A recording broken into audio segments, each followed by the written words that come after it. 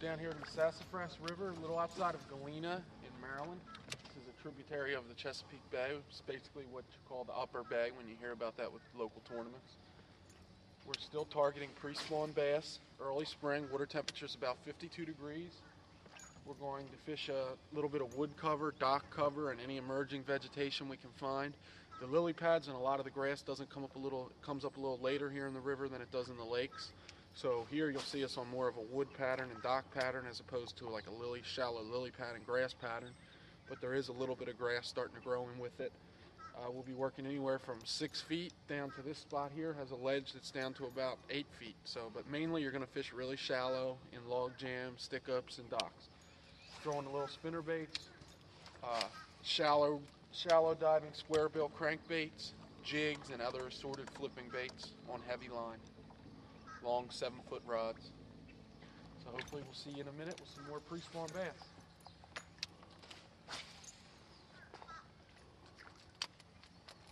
There's a ton of us, so that's what makes that a better dock than say one that's lined up with 100 other ones along a barren shoreline. There's a whole submerged tree out here. You're going to have to slow roll because the tide's a little up to hit it, but I've caught 5-pounders off of it right here. A lot of nice fish come off the dock as well. A lot of nice fish.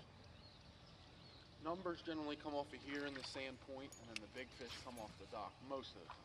Sometimes they come from here, but in general you'll catch a lot of smaller 2-pound fish on all this stuff, and the bigger fish, females, the males will hold here and stage there, and the females will come in 3, 4, 5 at a time to the dock, and then they'll go to the back, and then a few more will make their way. And this is a major spawning creek. Fish will come from rivers everywhere to get to this, to get to this creek. You have fish from the Elk, the Bohemia, all kinds of fish come to this creek. It's right at the mouth of the creek. Of the river. Here's what you do on this river. There's some main river stuff, but your traditional best spots are all it's all creek fishing like this. Off river shit. Get it out of the current. I'll go to short soon. Won't be long. Hooks are sticky sharp. I'll turn around and hit all this stuff again. I just want to hop up on the dock real quick and see what's going on.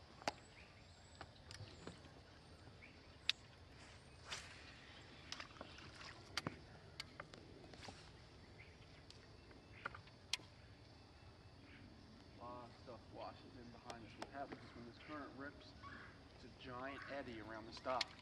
The current will be ripping 100 miles out back there, but you get here and it'll feel like there's no current, but the water is boiling around you. It just spins in a giant circle around this dock. I mean, really, it's like boiling. That's how hard the water rips. But if there's no current, you can just sit right here and it actually will pull your boat into the dock when the current's going out because of the eddy. So that's why these fish like this. There's all kinds of brush and the grass. A lot of times when the grass comes up, all the dead grass that comes out of here, or grass that's been picked up by motors, it all hangs on these pylons. So you have grass, brush, and there's like little holes underneath the dock. It's like 14 feet deep off the end of the last pylon. Most of the time the fish you catch though come off of the first 4 pylons. I don't think I've really ever caught more than just 1 or 2 fish off the end.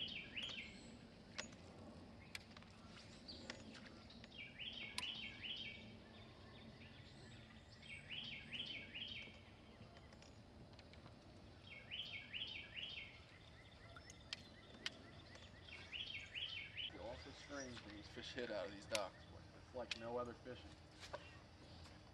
These flipping fish hit. It's been since I guess November.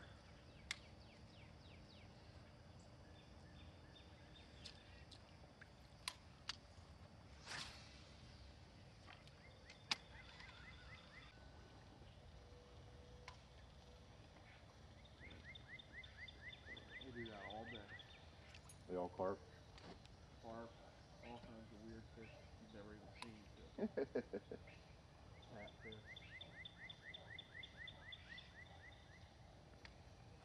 This type of spot, the only reason the fish hold here is because this kind of cover offers a current break. So if there's no current, there's no real point for them to hold there. And even when they're there, a lot of times they're not aggressive. They just ignore your bait. And then as soon as that current starts to switch, all of a sudden you'll make one flip and the current's not pulling.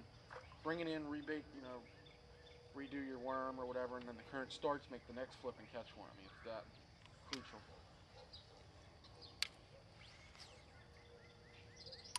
I always hear you talk about the tomato barge. What is that? It's actually an old retaining wall.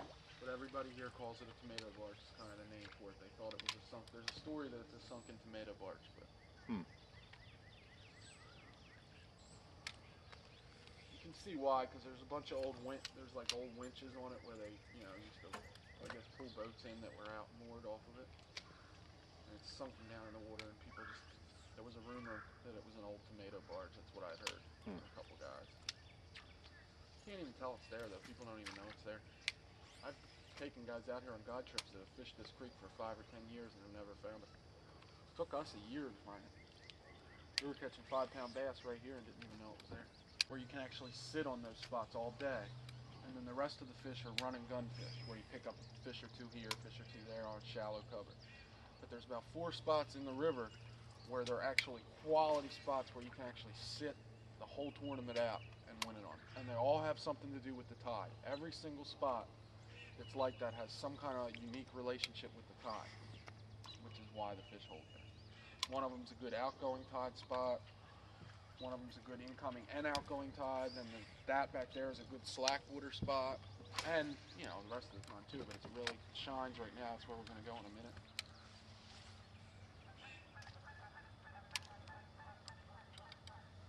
They fight. Yeah, Take the buoy down to the wall. See how hard they fight? He's a river fish. I felt him hit it once. He came back and got it. Oh yeah. Nice little beauty. See, that fish fights as hard as a 4 or 5 pounder does in a lake.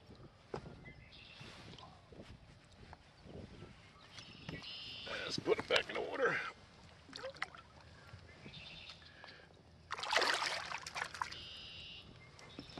Now I owe $375 because it's guaranteed fish or your money back. That's a good way to start the day. They're down there.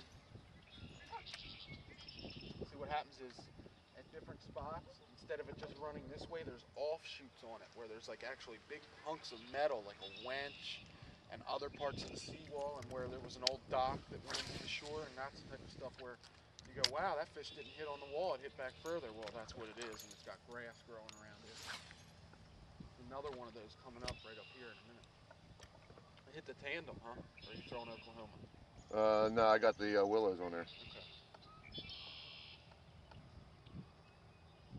Caught that fish off of the wall because it comes in at an angle here. Yeah, I felt it hit the wall, and then a second later he hit it. Yeah, that's the wall. I actually moved out a little too far. See, it's hard when you can't see it. Right now, if I was in a tournament, I would go in, and once I hit it, I would drop a marker buoy so you could just follow them back, because it goes at like an angle in here to the shore.